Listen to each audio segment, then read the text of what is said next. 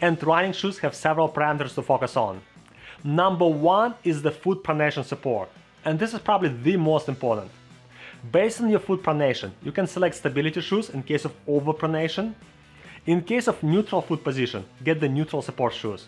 And in case of supination, cushion shoes will be your best option. Number two is the shoe drop. If you land on your heel while running, you should get the shoes with a significant drop, over 7 mm. If you land on the middle, the drop can be between 0 and 6 mm. And finally, if you land on your toe, probably you'll need a small drop or no drop at all. Next one is cushioning, the thickness of materials under the midsole and the firmness of the foam.